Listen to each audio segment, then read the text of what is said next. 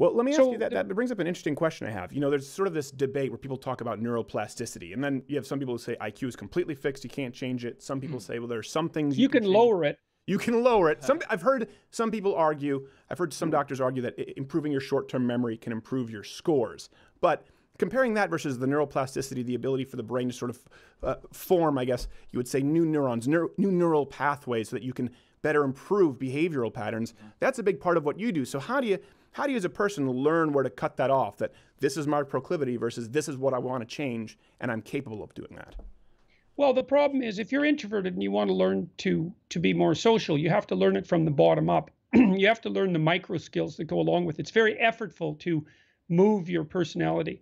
And with IQ, you can raise, you can think of IQ as breaking into two subcomponents. There's a kind of a rate of learning measure, which would be fluid IQ, and there's a measure called crystallized IQ, which is like an assessment of how much you actually know.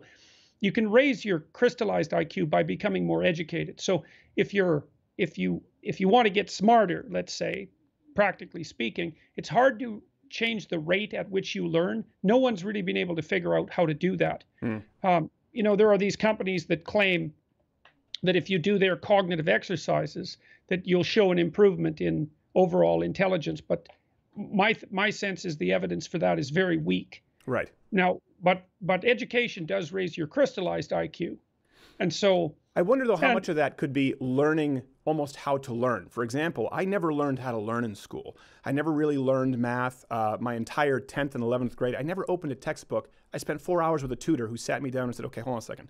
This is how you have to look at these numbers. This is how you look at trigonometry. And then I went, boom, 4 sessions, and I was able to do what I hadn't done all year. Same thing with jiu-jitsu or boxing or any kind of sporting endeavor or doing this show.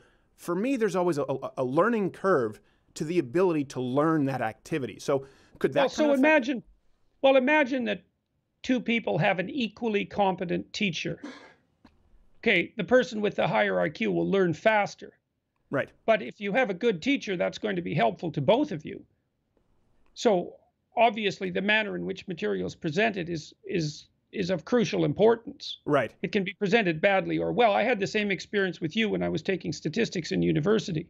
I was having a hard time with it, and I sat down with the tutor for about 6 hours, and you know, he laid clear for me a variety of things that I hadn't learned, and made it very straightforward. So and there is evidence too in the teaching profession that conscientious teachers in particular, I'm talking about at the elementary and junior high and high school level, can have a marked positive effect on their students. Right.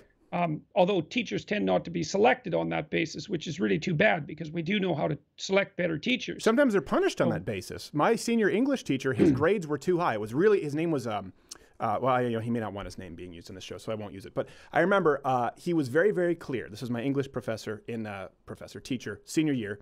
You read a book every semester. You had a written test on reading comprehension of the book. You had to write an essay, a literary essay on the book. Then you had one oral, a persuasive essay, and then you had one other test that you do, a written test that was more so a test on the English language, you know, writing skills. And then there was 10% of your grade that was simply writing every single day in a journal. That was it. You knew this every single semester. And I remember his first 2 semesters, all of his students were engaged. I mean, kids who typically were not engaged in class did very well. I think the average grade was maybe something like 85%. And the administration told him, your grades are too high. So he lowered them 5 points for the next semester just because they had him do that. That to me seemed antithetical to what a teacher should want to do. As a teacher, you should want every student to get 100% at the end of the year in a perfect world.